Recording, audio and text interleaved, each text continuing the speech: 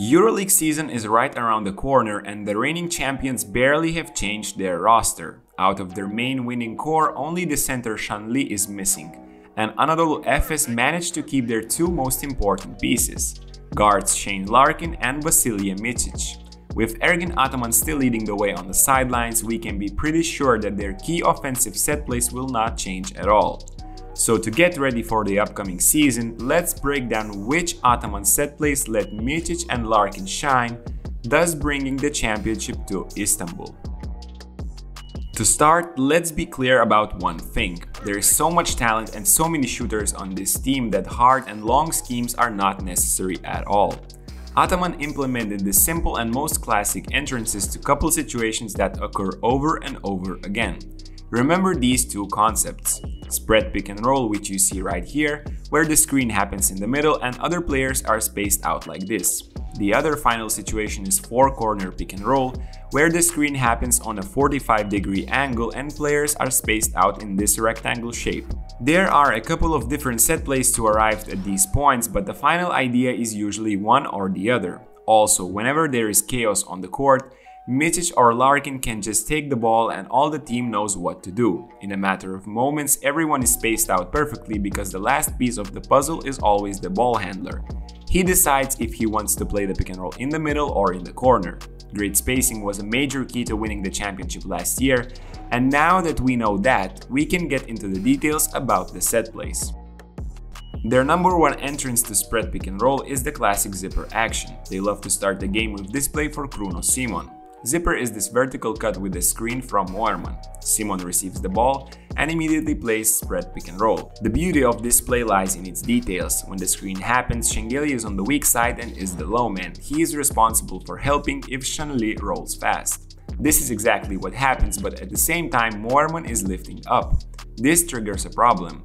Anadolu movement changes the low man. Technically it is Kurbanov now, who is defending Micic, but he doesn't realize it since everything happens so fast. Şengeli is pointing the finger for help, but nobody arrives and Anadolu scores. The same happens here. Anadolu perimeter players are so good that they usually attract aggressive defenses, and when the help side is not ready, it often results in easy points. You can see how good they are in these next clips, where they punish defenses for not being close enough or beating step outs with the speed easily and creating open shots for their teammates. There is one little trick on the zipper cut action. If the defender tries to cheat, like Williams here, by cutting the screen because he is trying to not lose distance from his defender, Kruno Simon likes to just pop back to the corner for an open three. Top players always follow what their opponents are doing, and this is an easy trick to punish the cheaters. If you are too close and try to deny this entry pass after the zipper cut, Anadolu players find a way to punish it too. Dunstan smartly sets a back screen, which Valencia don't expect, and Simon finds himself open under the basket with a much smaller guard.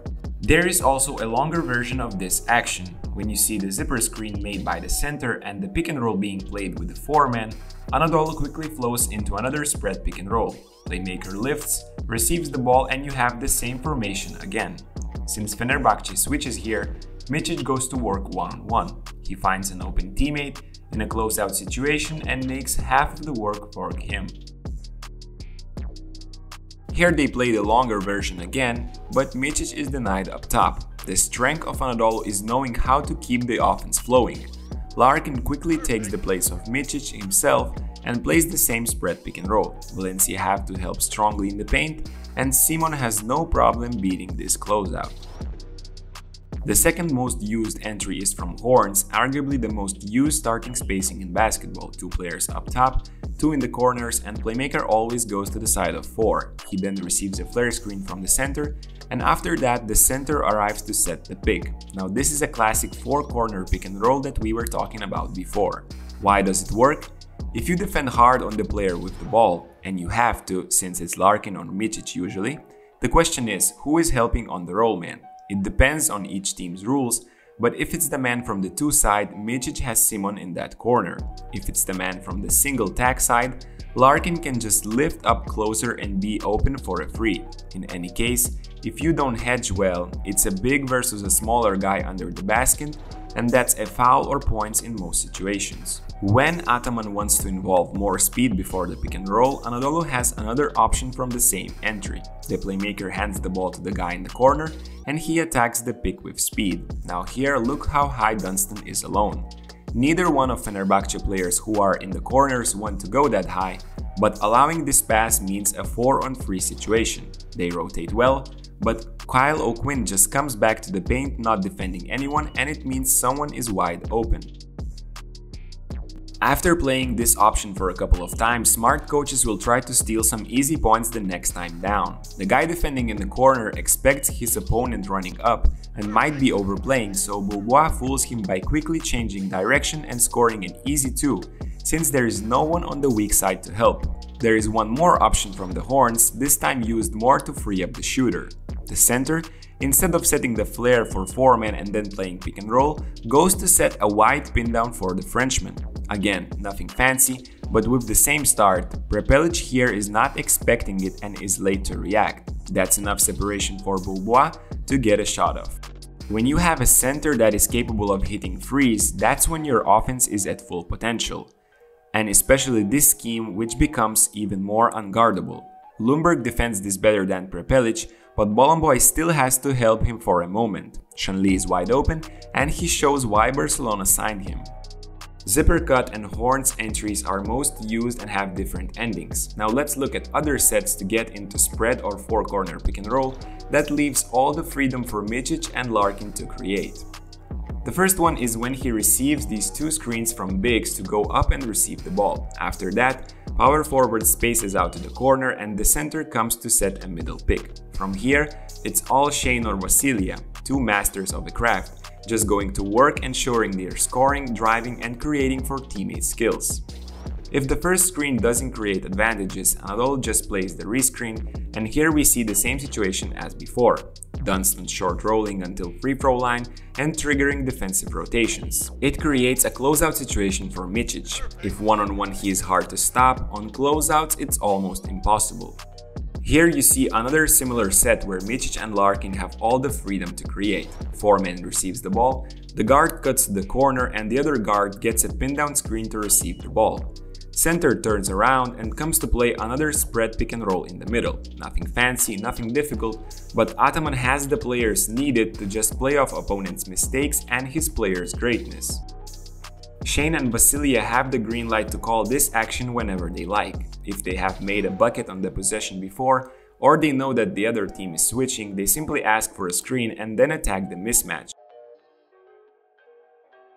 They are so dangerous at both shooting and reading the weak side defenses that this extremely simple action is good against any defense. You will almost never see long and fancy sets from Ataman. He has the utmost confidence in the most powerful guard combo in the EuroLeague, and it is paying off big time. The only thing his set plays do is give some kind of advantage before these 2 guys receive the ball. Here is a short set for Larkin, where he receives a screen and then gets a handoff from the big guy. The opponent has to make a decision here. Following on handoff would mean Larkin going to the basket immediately, but going under creates separation, which after a pick becomes so big that Larkin is completely free for the shot. This entrance also creates another 4-corner pick and roll situation, where other teams are trapping Larkin and he is feeding his teammates.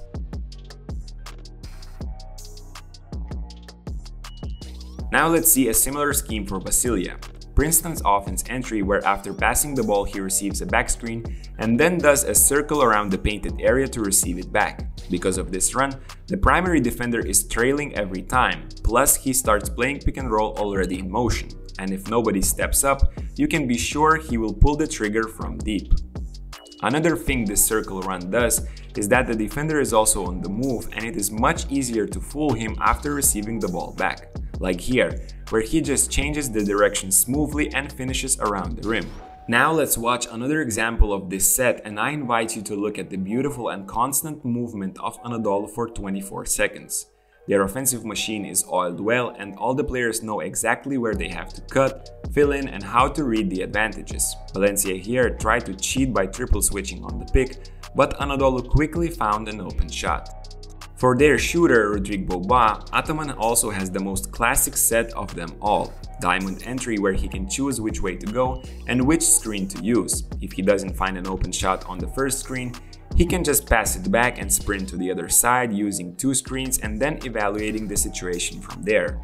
Diamond set is a classic one and almost every coach in basketball that had a great shooter on their team has used it. It relies solely on the shooter's speed and the ability of fooling the defender with your movements. For an experienced player like Beaubois, it is more than enough. These are the most common schemes Anadolu have used last year. As you can see, there is nothing fancy, and all Ataman does is give his best players freedom to create. His playbook's goal is just to give them a little bit of advantage and put all the other players in the right places on the court. Extreme guard talent, amazing big man shooting ability, and Anadolu's perfect spacing is what makes their offense so unstoppable. So what do you guys think about Ataman's coaching? And which team playbook would you like to see next? Let me know in the comments down below, and don't forget to put a like on this video. See you next time.